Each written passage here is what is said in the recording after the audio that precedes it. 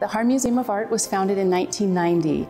People come to the Harn all the time and they say things like, I had no idea, I did not know that your museum was so large. Our square footage is now 110,000 square feet. The Harn Museum of Art is the academic art museum for the University of Florida. We are also the community art museum for the city of Gainesville and all of the surrounding counties. One of my favorite pieces is by Claude Monet. It's a beautiful landscape painting. We put a bench in front of it because people love to just sit and be enveloped by the painting. We have a modern collection as well as a contemporary art collection, and we have a growing photography collection.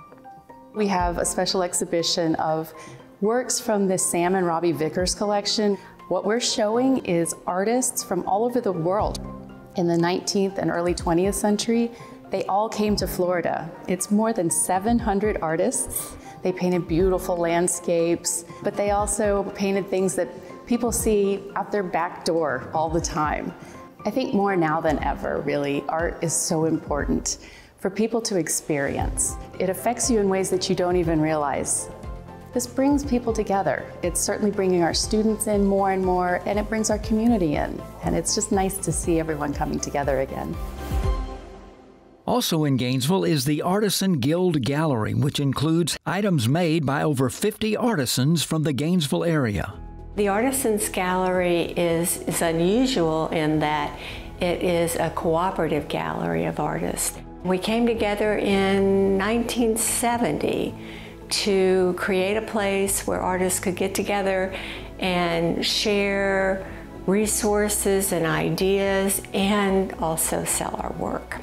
We have just about everything you can imagine: clay and glass and fiber and different kinds of painters, mixed media work, oils, acrylics, watercolor. We have printmakers, we have jewelers.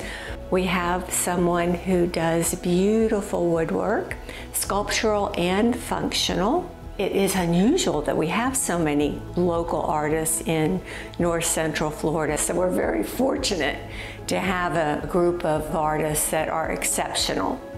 A big reason why I joined initially is that sense of community and family. Not all of the art is indoors.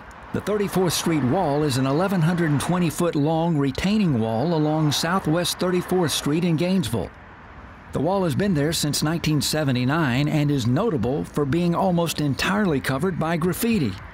It has served as sort of an ever-changing bulletin board for the Gainesville community. After decades of use, it is estimated that paint on the center of the wall is about 250 layers thick.